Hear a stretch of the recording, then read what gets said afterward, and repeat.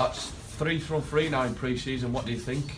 Yeah, really good. I think it's always good to go into the season off back of some momentum and plenty of confidence. I think we've got better each game as well. I think we've gradually improved. You can see that we're practicing new things and they're slowly getting it.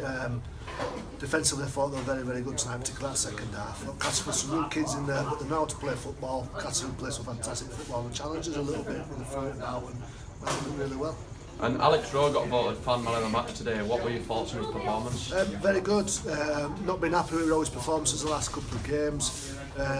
So demanded something from him today, and he responded very, very positively. I thought he was good. Got back to his basics and were very, very strong in contact, both offensively and defensively. And do you have an ideal 13 going into a game against Toulouse, or? We've got a rough idea, but there's still, there's plenty of chance for a lot. Really, I thought some people really stood up and put their best foot forward. And from us as coaches now, it's some selection dilemmas really, which is a fantastic position to be in.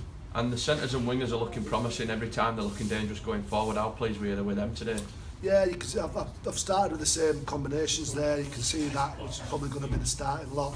But other than that, everything else is pretty open. But I think look how well Mickey Hayward's done as well. That makes sure that Dave Scott, Ainscough and Retty are on the toes, because that kid's ready to jump in and he'll get his chance, and when he does, I'm sure he'll keep hold of it. And obviously there were 2 lads who were on loan at Batley who played for Cass today. Were you happy with their performances? I thought Tom went okay. I thought he saw causing some problems on that left edge. Big Will did a lot of minutes. I know Cass wanted him to get more game time and more minutes there, and I thought he did okay with it. It's never easy for a big man to do that amount of minutes, and some of the quality drops off, but he did some good stuff there.